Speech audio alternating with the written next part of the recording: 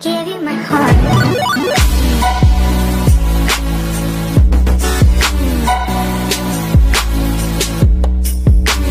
What's up, Dapper Cracker, back at you, man. We got the Subaru engine took apart. This is the first engine that went down on us.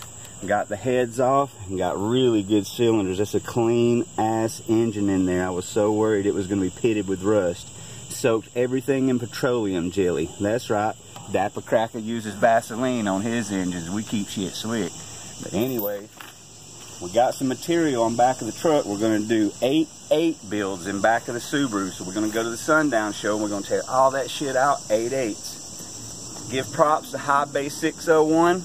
High Base 601. We met him at the All Out Call Out show and them Shut 'em Down boys. We got a bunch of freaking material for free out of the trash can. So 8/8 in this and a clamshell in back of base submission. What y'all think about that shit?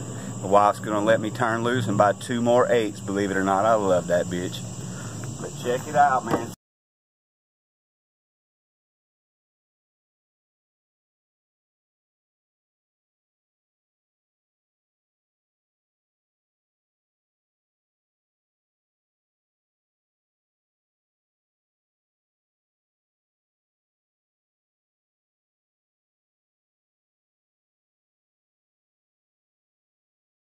Given, that's how we live it. Don't be mad at the system, it's simply how we've existed.